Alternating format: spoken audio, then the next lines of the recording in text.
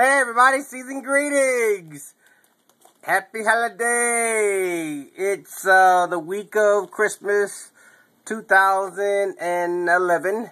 I'm somewhere in the dark. And it's me and my buddy McRuff, and we're watching Judge Judy.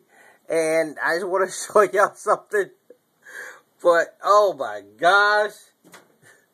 This guy, this defendant in this case, people don't ever piss off a judge.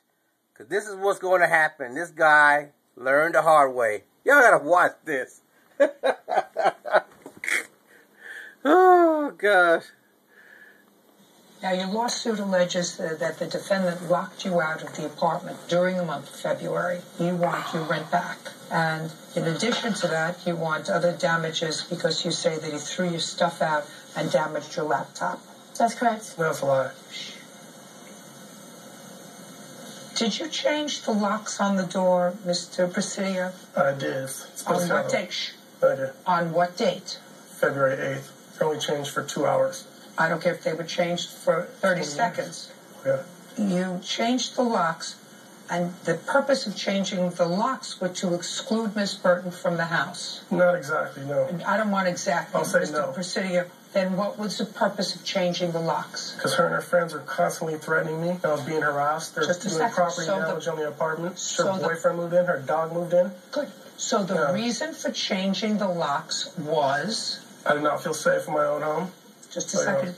You weren't supposed to be in your home. You had rented your By home. law, I have to be there because I'm the only one on the lease. I can't legally have 2 people on the lease be there when I'm not there. Mr. Presidio, did you explain to Miss Burton that you were going to be in the apartment when she moved in? I told her that. No. I asked you a question. I'll say no. I say yes and no. I don't care. Listen to me. I don't want you to say what you're going to say, sir. I'm going to say no to that.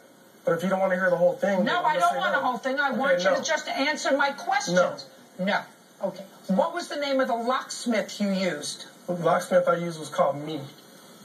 What you think about that? That was me. I was the locksmith. Did you just say to me the locksmith I used was me? Yes, ma'am. Your counterclaim's dismissed.